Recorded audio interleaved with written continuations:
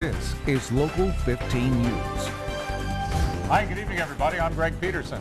And I'm Kim Thurman. Our big story right now at 10 o'clock, 2 months after Mobile County residents approved a MAWSS takeover of Prichard Water, comes the news MAWSS wishes it did not have to report. The entity said it will not be taking over the system after all. Local 15's Derek Rose has reaction from both sides in this ongoing debate in a story you saw first here on Local 15. Derek? Greg, MAWSS says Prichard Water Board is just too deep in debt, and for the board's critics, they point to a critical moment just before that vote, a move by Prichard Water, which some are calling sabotage.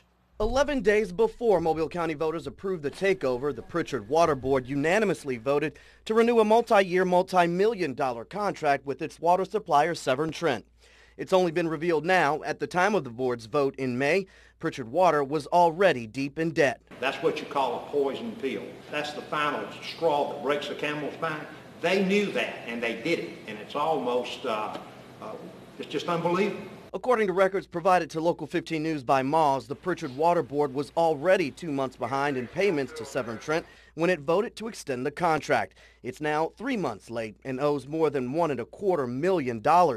Prichard Water Board's own financial record shows it has a 74% operating cost when that number should be at 115%. And despite that debt, MAWSS told us Tuesday the Prichard Water Board hired lobbyists, management consultants, and PR firms to fight against the takeover. It's a very greedy move. They look at making a profit over the voice and the vote of the people. State Representative Napoleon Bracey is a longtime critic of the Prichard Water Board, and after learning MAWSS will not complete the takeover, Bracey wasted no time sharing his thoughts on the Prichard Water Board's tactics. This is something that the citizens wanted, and we gave it to them, and they sabotaged it.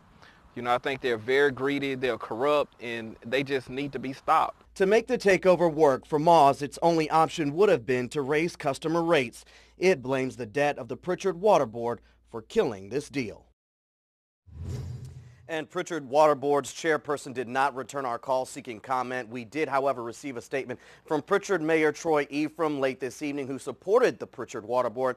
Ephraim says, in part, the mayor and city council stood together in opposition of the MAWSS takeover, adding now that MAWSS has cast the final vote in this election, the city is prepared to work directly with Prichard Water to effect the change our citizens sought in June. Kim?